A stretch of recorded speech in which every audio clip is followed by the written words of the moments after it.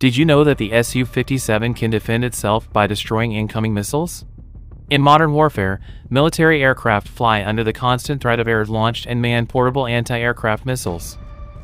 To counter this issue, Russia has installed a special anti-missile system on their latest Su-57 Felon PAK FA fighters.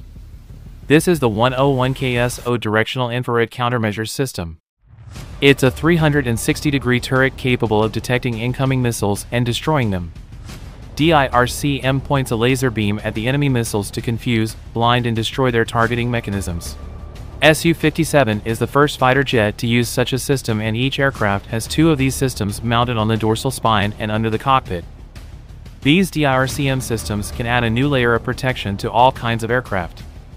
USA has a similar system called ANAAQ-24 developed by Northrop Grumman.